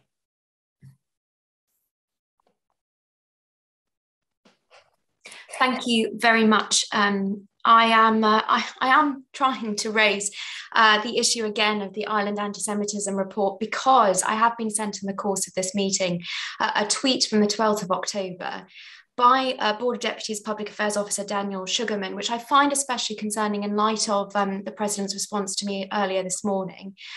The President's response to my question concerning that shocking report was, of course, to express concern about the content of it, but essentially to state that the Board of Deputies does not wish to interfere in issues concerning other communities. Now, I wasn't able to raise this while Marie van der Zyl was still at the meeting, but perhaps you would be good enough to deal with it, David. It's a tweet downplaying the... Sorry, Natasha, sorry, I'm going to jump in here. Yeah. I think I said this already once. I'm looking at Daniel's tweets right now. It says at the top of in his Twitter bio, all of my tweets are my own opinion, Ben, not those of the board's. Ben, if you would allow me to finish the question. Keep asking about the tweets of a board employee and what they're doing in their own time. Now, I understand there was some sort There of... is a broader, forgive me, if you will allow me to finish the question, there is a broader issue here I'm trying to highlight, which this tweet has prompted me to think about. I think it's in particular something that the International Division should be taking notice of, because clearly sentiments like that are entirely contrary to a principle of non-interference by the board as a whole. And I don't think that we can have our cake and eat it, especially where comments like that are downplaying the problems highlighted by the report and calling the outpouring of concern on certain aspects of social media that was prompted by that report insulting. Now, it's concerning to me because that sentiment seems to be taking the ground from under the feet of our communal colleagues in Ireland in particular, and it is very much at odds with the principle of non-interference. And so, in particular, in the context of the International Division, my question and my ask would be that we give careful consideration to how the board and its officers respond to issues of concern in other communities, so that we as the Board of Deputies can make sure that we're supporting our communal colleagues in other jurisdictions and not downplaying any issues that they may be having to contend with. And that in particular, I think, is work that the International Division will be in a good place to do. Thanks, Natasha. So, like Ben said, what I'm not going to do is comment on anything that was maybe tweeted out by a member of staff. That's not appropriate. With a broader point, I think it's fine to engage, of course. We do interact with other communities. Every time we speak to a foreign embassy, we reach out to the Jewish community in that country. We're reaching out to the Irish government, the Irish embassy, and in doing so, also working with the Irish community there. I mean, we are very concerned by reports of anti-Semitism in all countries, particularly one so close to ours. So we are engaging with the issue. We will continue to engage with the issue. As far as we're concerned, anti-Semitism anywhere is too much anti-Semitism. And as you know, the International Division works hard to make sure that we are knowing where it's happening and are interacting with communities to make sure that they are and feel safe in the countries in which they live. I hope that kind of covers the broad points that you were trying to make there. Are there any other questions? I noticed that Colin had his hand up, but I wasn't sure if that was on this issue. Colin?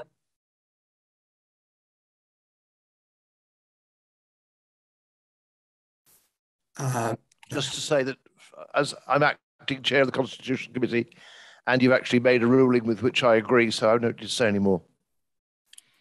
Okay, thank you very much. Are there any other questions on the report of the International Division? David, please.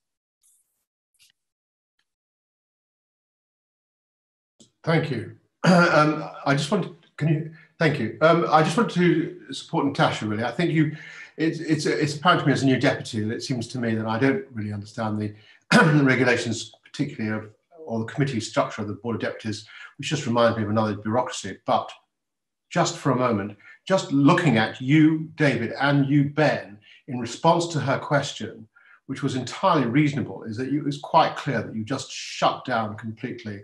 And I think there is a point to be made here, and that she was trying to make a valid point regarding anti-Semitism in Ireland. And it didn't seem to me that you gave a satisfactory response.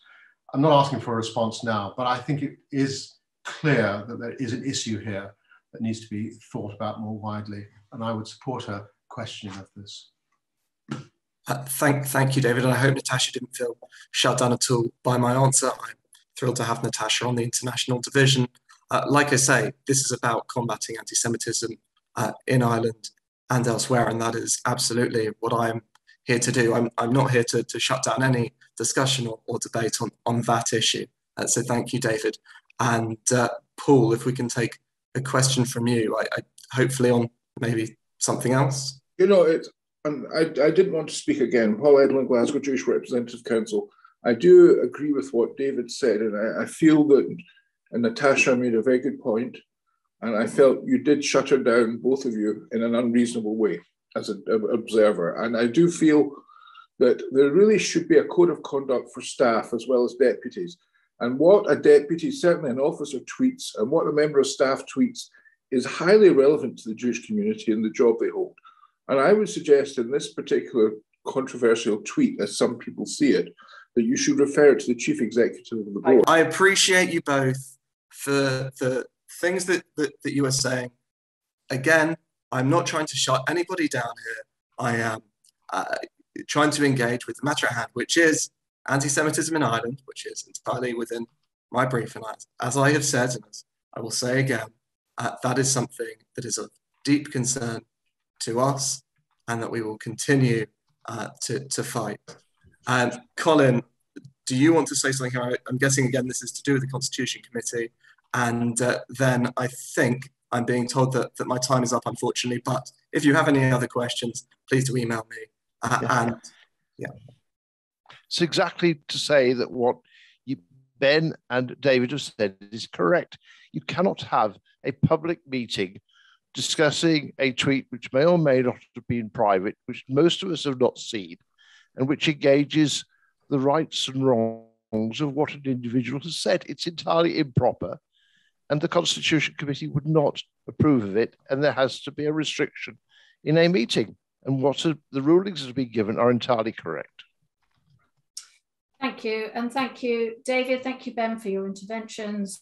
I think everything that is going to be said on this issue has been said. And so I'm going to move us on. Thanks, David, for your report. I'm going to hand us over now to Michael Newman, the Chief Executive of the Association of Jewish Refugees, who's going to address us for a few minutes around welfare provisions for refugees. Michael, if you could, you are unmuted. Thank you. Over to you, Michael. Thank you very much, Amanda, and good morning, everybody, or good midday to everybody. If someone could allow me to share my screen. I've got a short presentation I can share with you all.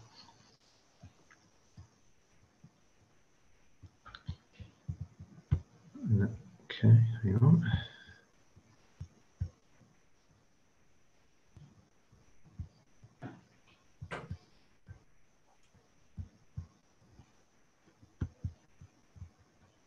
One second.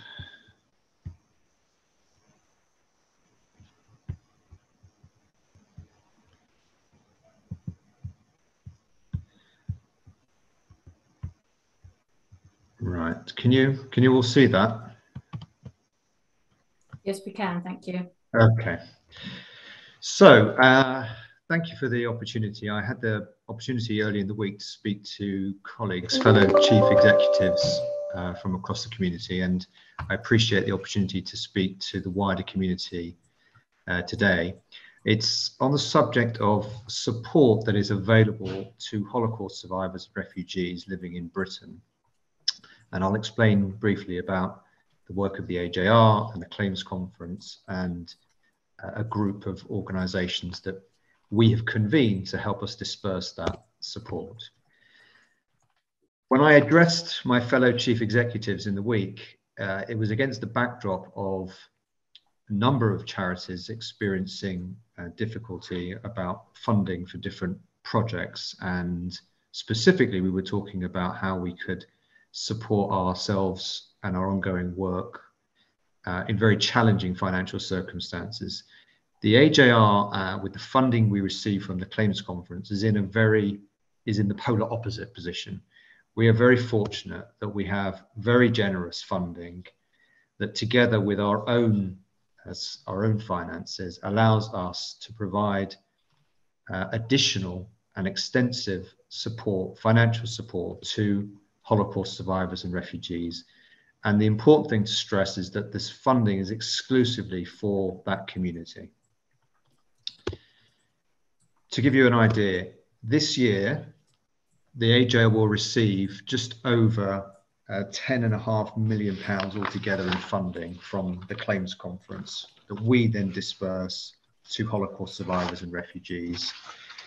Now, 8.6 million of that goes on home care, which enables us to make sure that any survivor or refugee, these are people who experience Nazi oppression, living anywhere in the United Kingdom, can continue to live in dignity, comfort and security in their own homes. This funding does not apply for people who are relocated to residential homes or care homes, but it is to enable people to live in their own homes. And what I'll go on to explain is that we're supporting people by awarding hours of care. There are around 325 beneficiaries of home care at the moment. We sadly lost a number of people earlier this year, some to COVID, but we're also enrolling new people on home care every month. And we are in the middle of an outreach program, this is part of it, to try and reach people. So if there are people that you know of in your communities, we're also doing an exercise through the synagogue denominations, through social media and our own outreach to partner organizations. But if you are aware of anyone who could benefit from this program or any direct support for to Holocaust survivors and refugees, that's why we are here. That's what we want to do. Part of what we have to do is to register people into the Claims Conference database. Now, the Claims Conference is the international organization that negotiates with the German government and, to a lesser extent, the Austrian government and industry across Germany and Central Europe, that provides social welfare and reparations to survivors and refugees. And you can see there the extensive hours of support that can be provided. There is a distinction made between survivors, people who Michael, can I just interrupt you to say that we can't see the slide that you're on, the view that we've got. It may be that... I don't know why that is. I think you're further on. Yeah, perfect. Thank you. Can you see it now? Yes. Okay. I scroll through, does it come back to it? You see me scrolling through? No, we can't see you scrolling, so it looks like you're going to have to click. Okay, I'll just do that.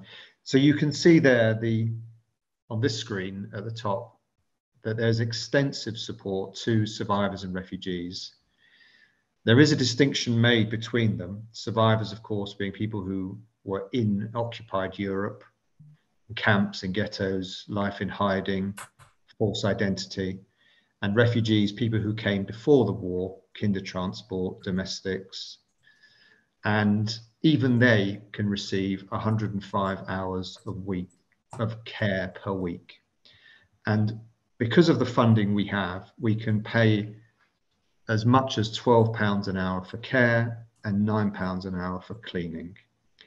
We know that the cost of care is far higher, probably double that, but this is a contribution towards that. And very generously, the funding, there is a financial eligibility, but a person's own home and any car they have or any pension income is disregarded. We have other funding alongside home care that pays for other parts, other support, food, transport, medicine, home adaptations from an emergency assistance program. But the thrust of what we're doing is for home care. So just briefly about the AJR, the Association of Jewish Refugees. This is our 80th anniversary. We were founded in 1941 after the refugees were let out from internment. And we're marking our anniversary with a couple of commemorative projects, including planting 80 oak trees around the country to places that have a connection to the refugee community. We're predominantly a social welfare agency, but we're also a district disperser of grants for Holocaust education and remembrance. In fact, we're the largest national benefactor of projects and programs. And we're also reaching out to the next generations, primarily to engage with them so that they can reinvigorate our membership as our first generation members inevitably dwindle, but also at the moment till we can reach them to help reach their parents who might need our support. You can see there that we're also the lead agency of the Umbrella Group, which is an ad hoc committee which spans the community. It's a real cross-community effort to engage with agencies that support and represent Holocaust survivors. So some of them have a historic role, like World Jewish Relief and the Anglo-Jewish Association, and of course the 45 Aid Society, the boys who came post-war. But today it encompasses agencies from the Orthodox community at Stamford Hill, Gateshead and Manchester, to Jewish Care and the AJR.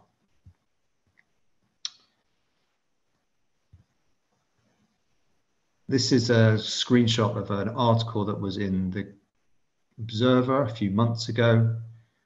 This lady was previously unknown to us, but we enrolled her, and now she benefits from around 70 hours of home care a week, a 97-year-old Auschwitz survivor.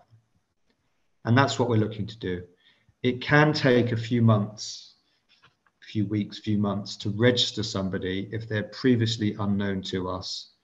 So it's critical that we identify people who can benefit, we enroll them, we make sure they're eligible so that when the time is right, they can benefit from the home care program. So just to recap, there is extensive, lots of support exclusively for survivors of refugees, and we would appreciate any help you can give us to identify people that can benefit from that. Thank you. Michael, thanks so much, and thank you also for all the work that you're doing for the Holocaust survivors and others. It's brilliant to hear about the positive impact of the work that you're doing. Thank you, and thanks for sharing with all deputies today.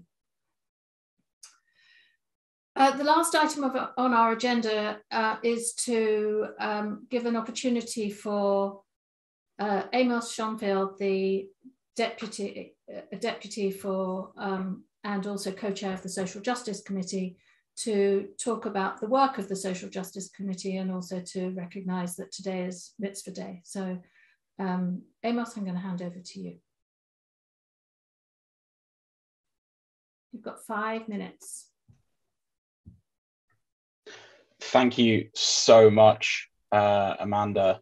I'm just having a little bit of trouble sharing my screen, but whilst I'm doing that, my name is Amos Schonfield, Deputy for Masorti Judaism and co-chair alongside Talia Chain of the Social Justice Committee. You will have seen, oh, I can't actually share my screen, I think.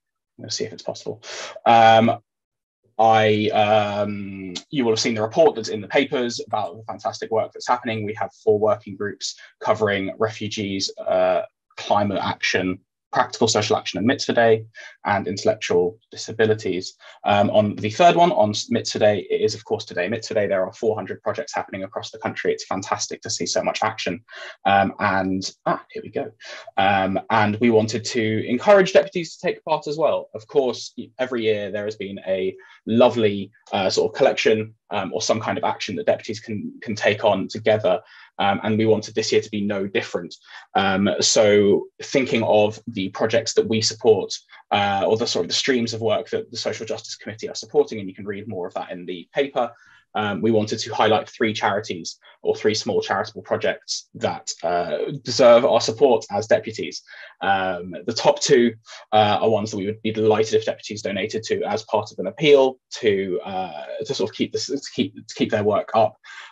Goods for Good, which is spun out, I believe, from World Jewish Relief, which is a global logistics operation to ensure that businesses and individuals can get goods to people seamlessly. So this is, something that might not be the most sexy kind of project, but it is absolutely vital, and a small donation of either items you can see on their website or of funding will be transformative. Second, we've got J-Tree, which is a project of Eco Synagogue and part of a global coalition to ensure that we are taking part in the efforts to plant trees to combat climate change and to contribute to climate action. We've already planted thousands of trees through J-Tree, both in the UK and Madagascar and beyond.